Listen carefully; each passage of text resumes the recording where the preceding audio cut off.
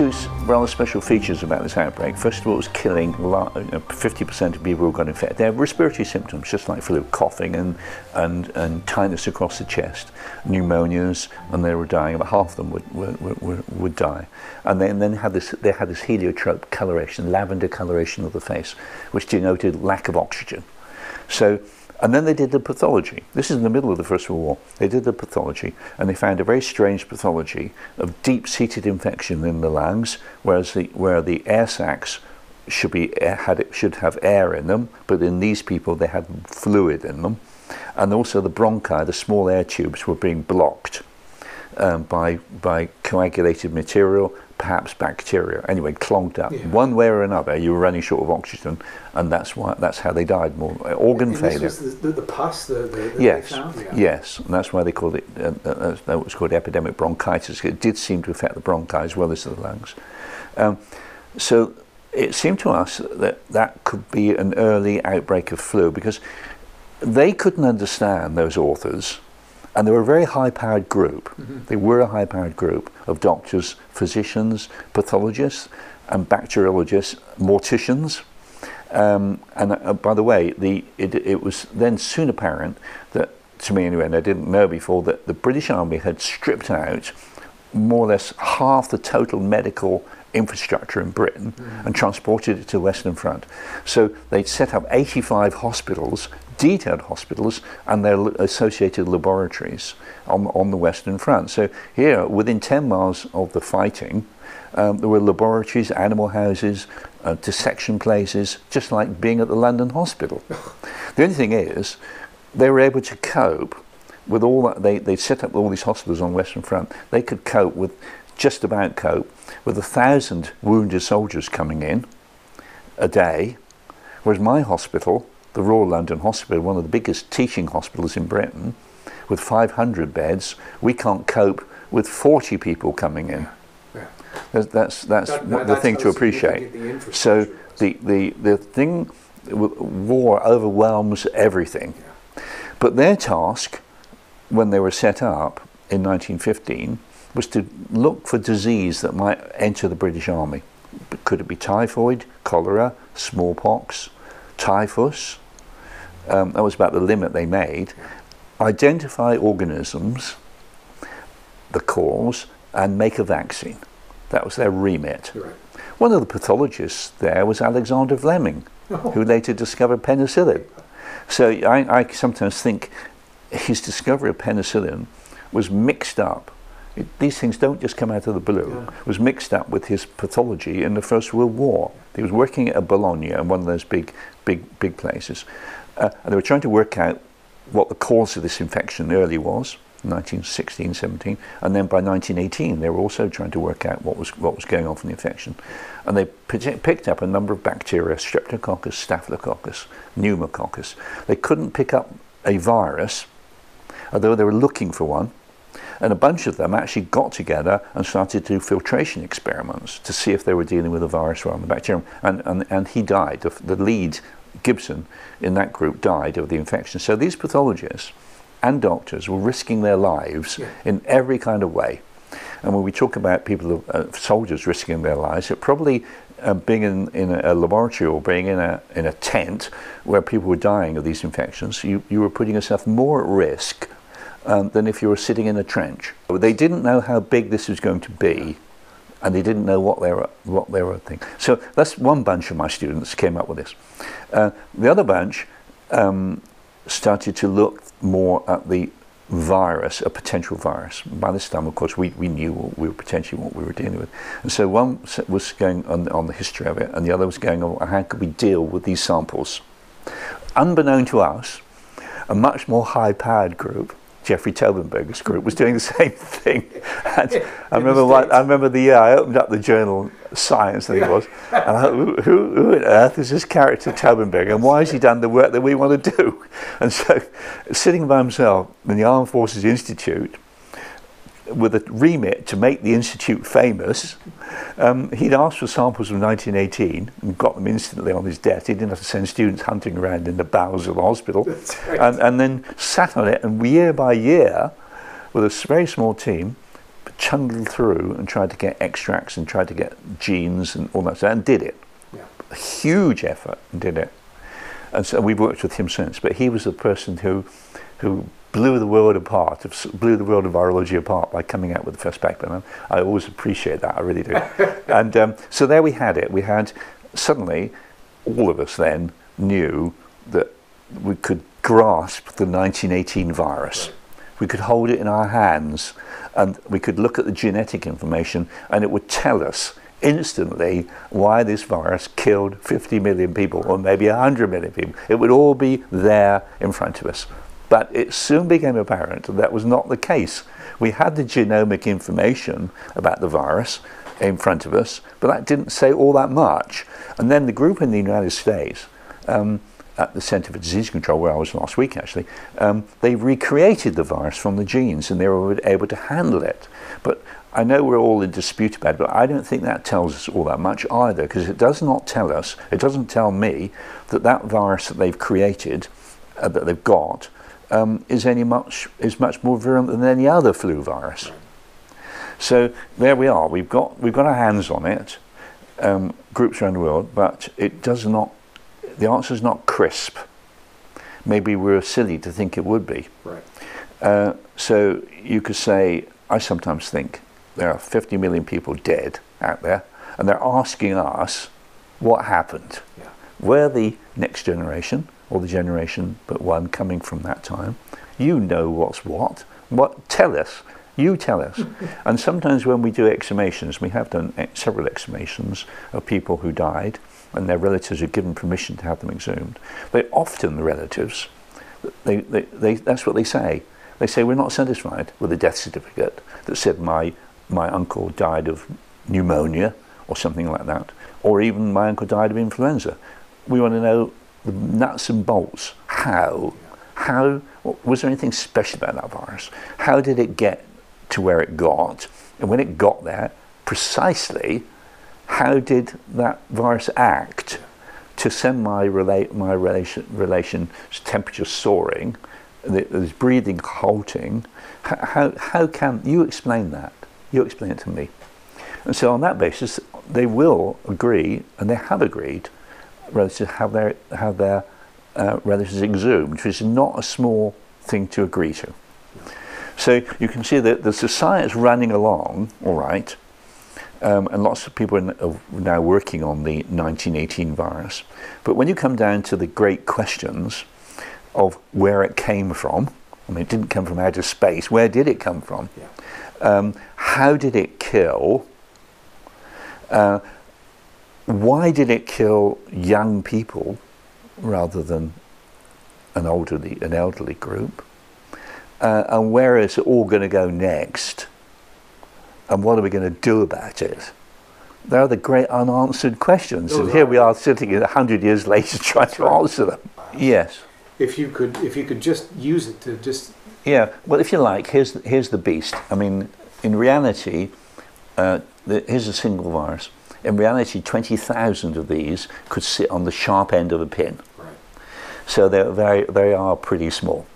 But this is the structure opened up by electron microscopy and by molecular biology. And when Jeffrey Tobenberger did his hoiking out influenza genes from a piece of lung tissue, and when we do the same, what we're getting is those. So the structure is out of a football. Inside is a genetic information in the form of RNA, not DNA, but RNA. And that's protected by several layers of proteins. One's called the matrix, and then there's a layer of lipid. And protruding through this football structure, there are two spikes of proteins. One is like a Toblerone, chocolate, a three-corner thing. That's the hemagglutinin. And there's another one, a mushroom thing, and that's called the neuraminidase. Now, 1918, we now know, we didn't then, but it was hinted then by retrospective epidemiological studies that the virus was H1N1, and that's how we call it. So if you recreate, if you pull out the gene which codes, and there are 8 genes here, each gene codes for one of the proteins. So if you hoik out the influenza, the gene coding for the hemagglutinin, that's the H1. You can hoik out the H1 gene. You can pull out the N1 gene, another one here, and you pull out the genes for all the little bits and pieces. And that's been done. So what you do, you can also do, is recreate the whole virus by pulling out all the genes and using what's called reverse genetics. So that's the nature of the beast, the physical structure of the beast, which killed 50, maybe 100 million people. No, not yet. Not yet. So if you recover all of these 8 genes and reassort them and mix them in with other influenza genes, compare the resurrected virus, which you have to do under a high category of safety, with other influenza viruses, it does not, to me anyway, it does not hit you in the face. It doesn't give you a smack across the face. I've never been astounded by any of this data saying, well, that's the answer. That's why 50 million people died. So it's still not very clear, I don't think. And what that leads us to, the lack of clarity of the gene structure. But I mean, after all, you know, with a human genome, we all thought you work on the human genome, it'll be there in front of us, and all nature, all our special characters will be there in our genome, and they'll be able to give us answers. But so far, it's not been the case. I'm sure it will be in the end, when it all mounts up, but not in the moment. So certainly not with a small thing like this, even just with 8 genes. So the consensus, I think, at the moment, and that's the consensus I go for, is that a number of reasons why 50, 60 million people died.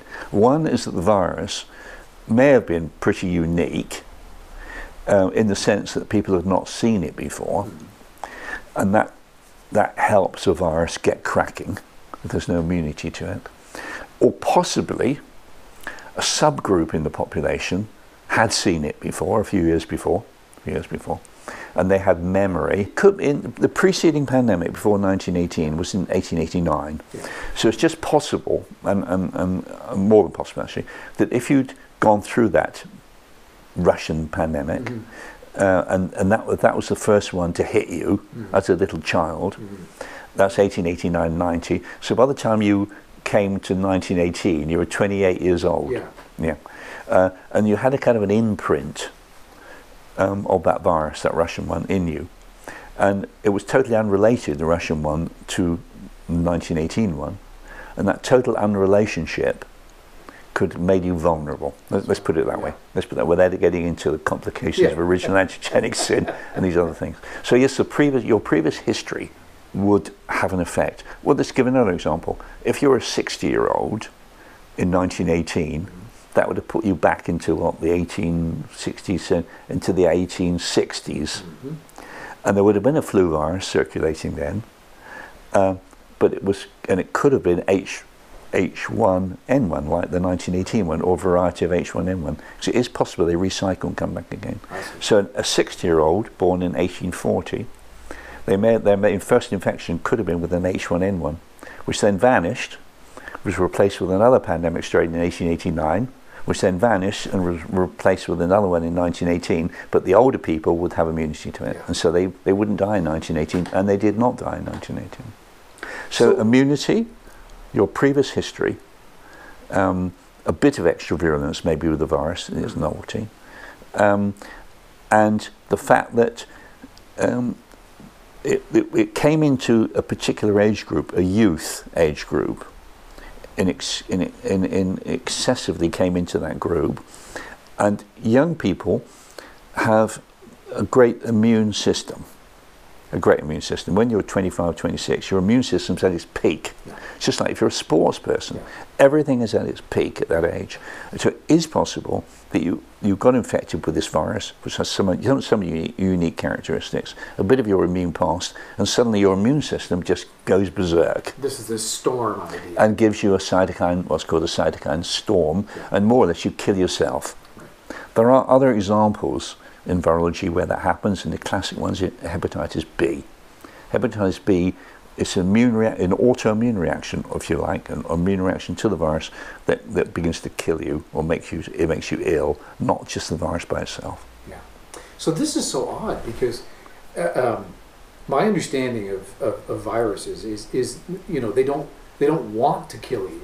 The virus itself needs to keep you alive so it can go on and pass on and thrive. Yeah, but if you're dealing, you see, most viruses, they are themselves and they don't change. Yeah. They've only got one chance, if you put it that way. Yeah. You know, get Hep B, you're never going to get infected again with Hep B because you have lifelong immunity and so on. Polio, lifelong immunity. But influenza has the ability to change. Yeah. And it's different from many other viruses in the sense of RNA is very, the enzyme which transcribes RNA to another strand of RNA, the enzyme is very low fidelity. It's a low fidelity enzyme, and errors, mutations accumulate.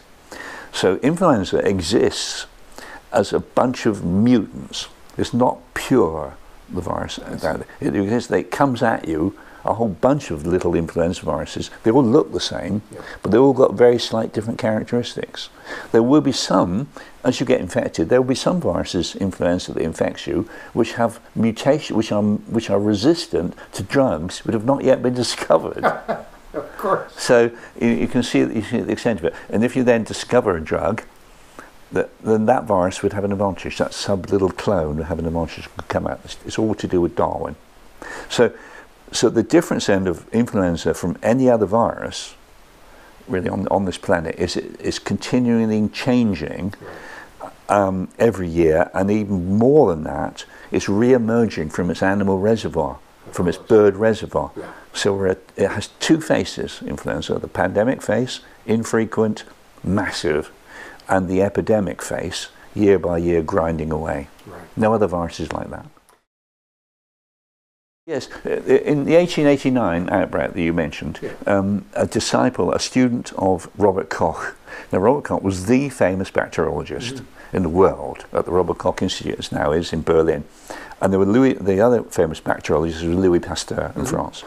They had a student, Robert Koch had a student who investigated the 1889 outbreak, and he isolated what's called a gram-negative bacillus from it. It was a very small bacterium. It was very difficult to isolate and very difficult to handle. And the doctor's name was Pfeiffer. And everyone called it Pfeiffer's bacillus, whether they believed it or not. And most people believed it because he came from a stable of race bacteriologists who, like, you know, it's like pedigree. The pedigree was fantastic. The thoroughbred. So yes, so Pfeiffer was a thoroughbred bacteriologist.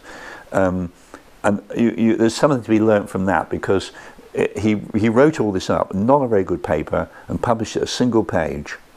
Now, it would not be swallowed these days, but because he was a disciple of Robert Koch, it was swallowed. So that's the danger sometimes of just swallowing something in entirety from a high expert. So by the time the First World War, by the time the pandemic in 1918 was really underway, the question was, all right then, we all know about this because of Pfeiffer, let's isolate this bacillus. But then bacteriologists around the world found they were not always isolating it. They were sometimes isolating it, but it was overwhelmingly not Pfeiffer's bacillus, but a gram-positive organism called Streptococcus and another one called Staphylococcus. And these people were dying, moreover, of streptococcal and staphylococcal superinfection. Now, today, people coming into my hospital, mainly in the young group and the elderly group, coming in with what's called community-acquired pneumonia. Like already by today, 10 of them would have come to the Royal London probably. Mostly elderly, especially at the beginning of the respiratory season. And there will be pneumonia, and the doctors would know what it would be, because flu hasn't yet arrived. They say, right, it's a bacterium, it's Streptococcus, pneumococcus. Give them a dose of penicillin, put them on the side ward, and they will be fine. And usually they are. But very occasionally, even today, they do all this, and what happens is they're not fine, they're on the side ward, they're not responding to the penicillin, and what's more, one of the nurses has gone down with something that looks like flu. So suddenly everyone cottons on that this person with this pneumonia has got influenza pneumonia. So even today, we recognise that people who get influenza, most people recover from it quite well. But those who do not recover from it, in the end, they could die of the virus itself, but they're just as likely to die of a superinfection with a bacterium. Right. So that was described. They began to realise that in the First World War, in the 1918 pandemic, and it's still the case today. It's still the case today. Yeah, if you're looking for indicators, then I think it's a very good indicator. There's two of them. One is the youth, and one is cyanosis. So if anyone comes to me from the literature, and particularly who comes to me from the literature is an American doctor working out in Kansas, some well-begotten spot.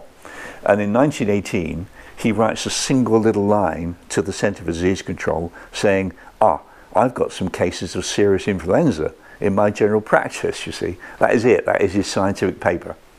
And the Americans, particularly Crosby, to his shame, have put this chap forward as finding the first example of the outbreak in 1918. The so-called American theory. The American theory. Yeah. And it has, fair enough, I'm criticising it, but it has been criticised more recently by the Americans than one group in America itself. And the criticism is that we don't believe it because we got no evidence, and he's not presented any evidence, that the two features of the 1918 differing from any other pandemic is that it attacked young people. Now, if Dr. Lauren Miner from Kansas, or those had said on this single line, it is very unusual because it's killing not my elderly patients, but my younger ones. And not only that, these younger ones had this bluing of the face, then we'd all believe it. Yeah. But until we see that, and of course it's too late now, we don't believe it. I certainly don't believe it. So those were features, yes, of this pandemic. But not all of them, not every soldier, not every person who died ended up with this blue face, but it was used, it was often enough, and it was used by a ward sister or a junior doctor. They could come into the ward, they could look down the ward that morning and say, look, patient in bed 5, 8, 13, they've got the cyanosis. They're not going to last tonight. Right. So we can get other people into their beds tomorrow. Yeah. So it was used like that. But I suspect a lot of people in the community, and this is where we have to be very careful about all these descriptions. They're mainly in the descriptions from 1918 flu. They're often by doctors in the army, because that was where most of the in Europe, most young people were, especially men. I'm not so sure that this was happening in the community, where most people died. Most people died at home, and I think if they'd been dying at home with a lavender coloration and blue lips, I think their relatives would have been terrified. Yeah. And I don't think also there was so much blood around. There's all these descriptions in the army of bleeding nosebleeds and things. I don't think that was so common in the community, because I think we would have heard about that as well. Yeah. Yeah. So I think most people who died at home. We would have, I think, died fairly quietly. Died gasping for breath. It's not the worst way to die, I guess. And they died in their beds. The nearest we get to it. You see, there's a lot of descriptive stuff coming from newspapers saying that people are walking out in the street one minute and dying and being carried on the last legs from the street. Well, I don't think that sort of thing tells us all that much, and it's probably been highly exaggerated.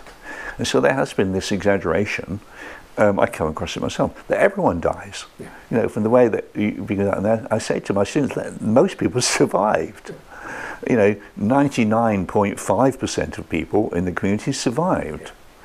With this virus roared into you can say roaring into a community like into London or England or Canada, most people survived it.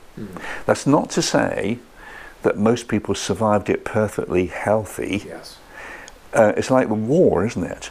I often think we should enumerate the consequences of this outbreak, this flu outbreak, like they do in war. Again and again, we read of casualties.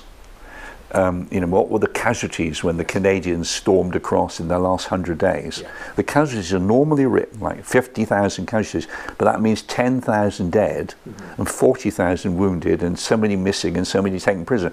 So I think we should take that example with this virus, because for every person who ended up dying of pneumonia and heliocyanosis and all this and that, there probably were another 5 or 10 who, or at least let's say 5, that would be fairly accurate, who were seriously ill, who ended up in hospital, who almost died. Now, you're not going to be well again if you got to the edge and with pneumonia and almost died, but they pulled you back. You probably would never be the same person again. Never, ever, ever. So it's quite likely you're crippled for the rest of your life. So I would rather to put it in proper perspective, this virus, I'd rather bring the casualties in, and then we appreciate that this virus, this influenza A virus, is a billion casualty virus. And that makes us wake up. It really does make us wake up. Bring in all the casualties, bring in the epidemics in the last 100 years, and we're talking about a virus that can, with billion casualties. And then we think, well, why haven't we done more about it? This billion casualty.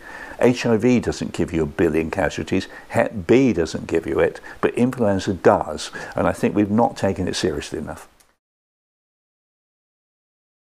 It's the memory of it, and I think the memory is faulty, the memory, the impact, probably because we've concentrated too much on death. And I understand why, if you're a statistician or even a virologist, it looks like a very concrete endpoint, death. And so the figures look accurate. But many people were wounded by that virus. And that, in its aggregate, the fact that they then spend the rest of their life struggling along, I think we should recognise. I mean, we don't even recognise it with the First World War. Because I know what happened in the First World War. From one narrow aspect, the medical aspect particularly, people came back. My father came back, but sometimes my father was okay, but sometimes they didn't. They never recovered. They walked home, they came by train, they came home to their mothers, but they were never right. They were never right, and that's not made enough of. We all know about heroes putting out. Whereas most of my father said no one was a hero. You just sat there. You're a cannon fodder. You just sat there until some shell burst killed you, or tore your arms off, or something terrible. So there was nothing heroic about it, actually. So we must get out of that way of thinking straight away.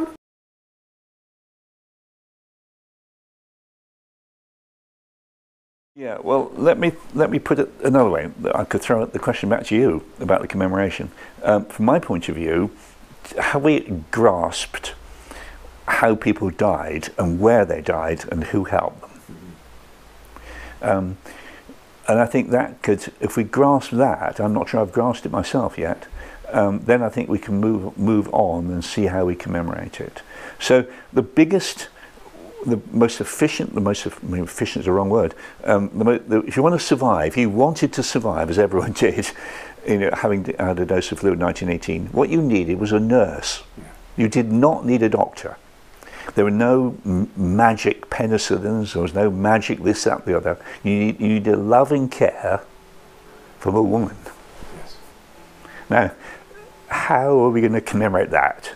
That is at the crux of it, I think. And we can go around it and all this, but the crux of it are women, and in that nursing profession. But on the other hand, it could be your wife, your mother, or your sister. But it would be someone in that caring profession that pulled you through. Not a doctor, not a man. Most of them are doctors. Most of the doctors are men. Not that. Not unless they were very special and understood nursing. All right. So then you come back to the question that 50 million people died. Probably 10 times that were severely wounded by the virus entering their lungs or their respiratory tree, or even into their brain. They were seriously wounded. They were survivors helped by nursing and general care, and then they spent the rest of their lives perhaps suffering from that. Yeah. So how are you going to commemorate that? How are you going to do it? Well, I think we've put not enough attention on what happened at home. And I've had a number of people write to me. I've got some historians dotted around the country who are terrifically helpful, and they're local historians, and they go out and they get letters, they've collected letters. And I've been reading some of those recently. And then you can try and explore what has been happening. And from my exploration, people didn't realize they were going to die until they died. Yeah. And I've looked at a series of letters from a young woman, a 21-year-old in Wales, in a small village in Wales. And she was writing to her mother every day. And I don't really understand why her mother wasn't there. She was there with her father, and the mother was a few miles away. They could get 2 deliveries of mail a day in 1918. And she could write to her mother, and she did write to her mother about how the dad is and how things are. But they are not letters from someone who's about to die. They really aren't. And I don't think she wrote them to allay worry to her mother. I think they're letters that, I mean, she's saying that her dad's not too well, but now she's going to write, and she hopes her mother's all right, and the mother hopes she's all right. The letters are coming backwards and forwards, and then suddenly they stop because she's dead. And the last letter she wrote, she said it was a bit strange. She had this very strange dream last night, all blue light, and Dad came in and woke me up and said, "Are you all right? You're yelling out things." And she said, "It's very strange. Never had that sort of. What do you think that means, Mum?" But the next day she's dead. So you see, I think they don't realise how ill they are, and I suspect that could have happened more often than we think. And I think most people died in at home. And it would have been not a particularly bad experience when you come to think of it, but a lot of it. And then the rest of the family looking around and asking what happened. And that's what they're still asking, what happened. I mean, I went to the Royal College of Nurses. I've got their headquarters down at the bottom of Harley Street. And they have an exhibition about 1918, nursing 19. And I expected something huge, but it's a room about like half the size of this room. That is it, you see. And I was surprised and rather shocked at that. I'm not making a critical remark about them in a way, but you could say, why don't they trumpet it from the top of the building? And so on. So I still don't understand why we haven't grasped it in its enormity. When we opened our pandemic window, which is the first, and probably the only big memorial, the only memorial to the Gauguin is Gauguin. Yeah. So all Gauguin. Where have we come from? Who are we? And where are we going? Yes. So I think it's a wonderful memorial. Quiet. It's quiet, all right, but wonderful. When we opened it, on the day we say opened the window, we had the Archbishop of London, Dr. Centennial, who's now the Bishop of York, Archbishop of York, opened it as a service. We had the great hymns. We had the organ playing for the first time. We had 4 wire artists, dancers, who came down from the top of the church on stainless steel wires, and they commemorated it in dressed in black, first of all, with masks on, swinging round on the thing. And then after all the service and everything else, the final thing was a single dancer came down from the other end of the church, dressed in white, and unravelled from her a great white sheet of silk that came down. So there were the 2 aspects of it: the recovery and the opening new world, and the versus the infection and what went on in the first 2. So that's the memorial that we have. But I was quite surprised at the time it didn't elicit more interest. I think we had 1 television group there looking at it. I was slightly disappointed it wasn't more impactful. So I don't know how we will deal with all this as we go on from this commemoration. I hope something will come. There's a lot of scientific meetings going on. Yeah. So maybe that will stimulate more science. And if that science ends up with a discovery, If that discovery is to do with a virus other than flu, or specifically to do with the flu, I would find that most pleasing. That would be a memorial. That would be a memorial, Yeah. a fitting memorial that we all want. I mean, it's like this year, we might eradicate, all of us might eradicate polio. Yeah. And, you know, that would be so fitting to get rid of a virus like polio, as we've already done as the virological team of the world, eradicating smallpox. Yes. Number 1, smallpox. Number 2, polio. Number 3 could be measles, and we have it on our sites, Yeah. one after the other. Flu seems impossible to eradicate because it has an animal-bird reservoir. Mm-hmm. So you have to kill all the migrating birds off. But you can ameliorate it. You can make people safe if we could get more effective vaccines and new antiviral drugs. This year there is a new antiviral drug appearing called baloxavir, I think, affecting the replication of the virus here. So that's another step forward.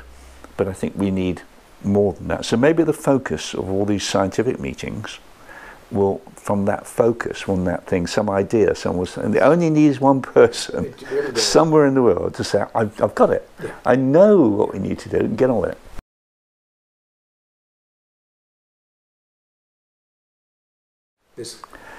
I would want students and their parents and their grandparents to take note of infectious disease, which is, after all, a chain reaction. Chain reaction. You start with one, that one infects 3, those 3 infect 9, those 9 infect 27, and within 40 days you've got 1 million people infected. There's a chain reaction with these viruses. Exponential chain reaction. Take it more seriously. Think of breaking this chain of infection, which you can do by vaccines, by new drugs, discovery, or by hygiene. Take it internationally, because no good just fighting the infections in your garden, in your back garden, when 1,000 miles away someone else has got a back garden in trouble, and they could arrive on the next Pan Am flight in the afternoon. There was a poet, Elizabeth I had a poet. My favourite poet was John Donne. And John Donne wrote the poem, "No man is an island, for whom the bell tolls." I always think of him because he was a preacher near my hospital at Barts. I come out and look at St Paul's, and that's where and this is a concept that people have not grasped today. That is, we're all in this together. That's right. We are all in this together, and we will have to help each other. Zika may not come for special reasons. Ebola may not come here for the reasons that only that virus knows, and we don't know. But other viruses do and will come here. So the whole thing's very international. You have to think internationally, and you have to think seriously. And there's too much thinking about people who've got no knowledge of it, and just pick up a bit of information and go from there. And there's too many people who think the earth is flat. I mean, seriously. Yes. There's too many people who think that the world began 8,000 years ago. And there are too many people who don't like this and don't like that and don't like vaccines. Yeah. So in other words, there's a growing anti-science feeling, these skeptics. and skeptics. And the worst of it was, I went to Edinburgh recently, where one of my daughters is living, who's a young doctor there. I went to the museum and the art gallery, and there was a huge painting called the Four Professors. And these characters were in their white gowns, and they were skulking. They were like looking over their shoulder. They'd been caught doing something they shouldn't have been doing. And they were the professors of physiology, medicine, biochemistry, and surgery, I think. And I thought, why are they painted like that? Why have you painted scientists and people like what? And I think it's an anti-science painting, to be frank about it. Okay. So I think it creeps into the society, this anti-science, and don't believe this and don't believe that. So I would say to your students and my students, that's been one of the greatest things, to keep your feet on the ground in a world that will depend on science. Yeah. We're all going to depend on science. We're not going to get out of these infection issues just by waving our hands. It's got to be all scientific. But there's an increasing minority of people who are very antagonistic, and that has to be changed in some sort of way. Maybe we're not persuading them properly. Maybe we're not communicating the wonder of science to them. Yes, we all need something to keep us going. Yeah. Whatever you're doing, you need the driving thing to keep you going. And Jeffrey Tobenberger put it to me one day about this driving, this interconnection as well. That it's like a relay race. Science can be like anything else, but the relay race. A generation before you passes on something, and you don't gobble it all up. What you have to do is pass it on to the next generation as well. So there's somewhat a relay race about all this. From these failing hands, we pass the torch. Yes, yes. But on top of that, I think you need something more to appeal to you personally on top of that to keep going. How did he keep going for 9 years, waking up every morning wondering if he had a positive sample or not, you see?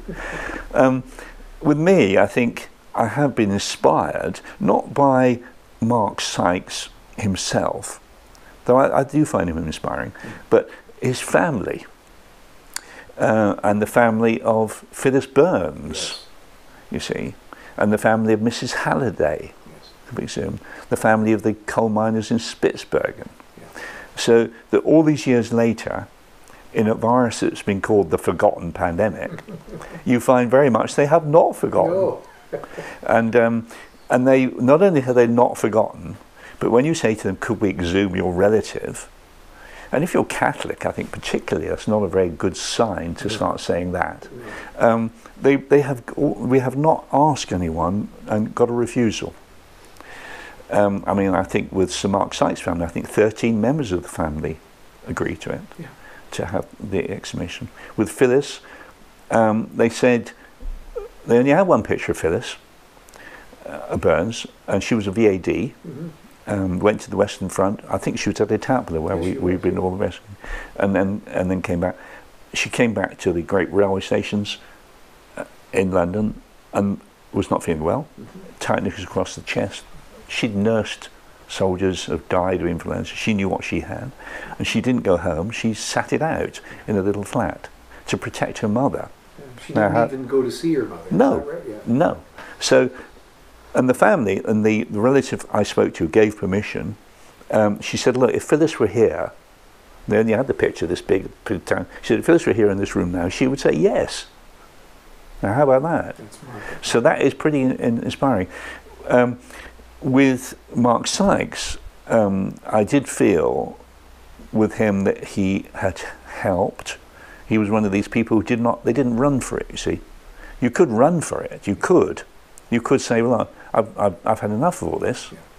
And I remember in the SARS outbreak, a doctor from Hong Kong, when the outbreak started, phoned me up and gave me a right telling off. She said, I've heard you on the radio saying about all this. You don't realise what it's like. She said, I'm an anaesthetist. I did not sign up to get myself killed with a SARS virus. So I'm not going to go in. I'm going to stay at home. So you can take that attitude.